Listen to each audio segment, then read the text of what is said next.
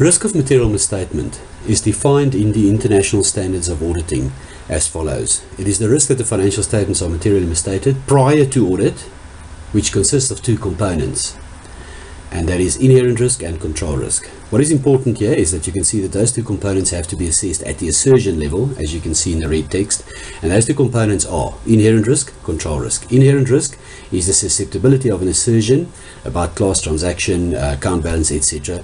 to material misstatement. That's the inherent risk. Control risk is the risk that that misstatement could occur and not be detected and corrected by the client system of internal control. We are all familiar with those definitions. Now, how is that applied in the probe process? To explain the application in the probe process, we are going to put the process on the slide, not the entire audit process. The finalization stage is not relevant to this discussion, so I'm going to leave it out. I'm only going to focus on the risk assessment procedures as well as the further procedures. Those are the two stages of the audit that we're going to focus on.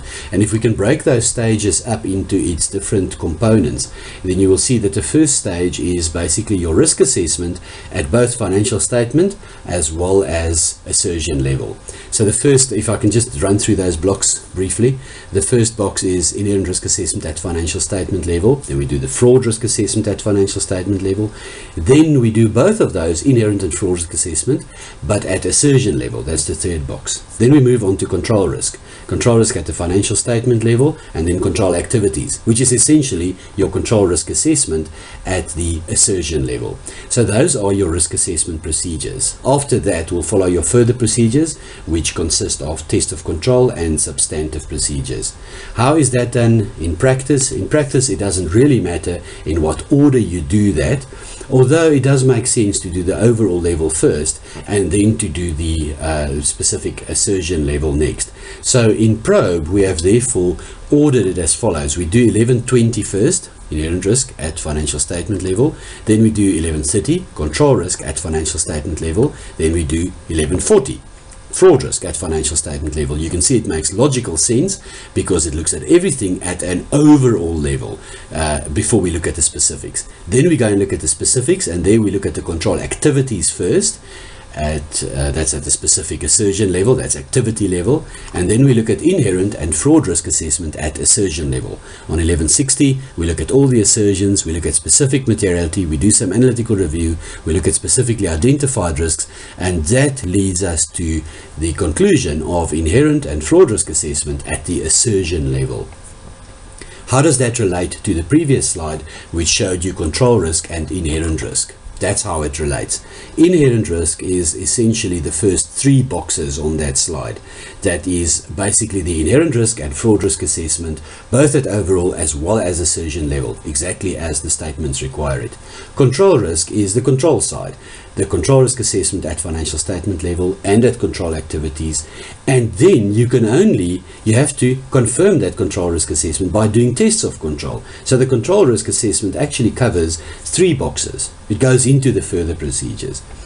So now the next question is, how does risk of material misstatement come into this? We've now defined inherent risk, we've defined control risk. What is risk of material misstatement? For that, you need to understand that risk of material misstatement doesn't stay the same throughout the audit.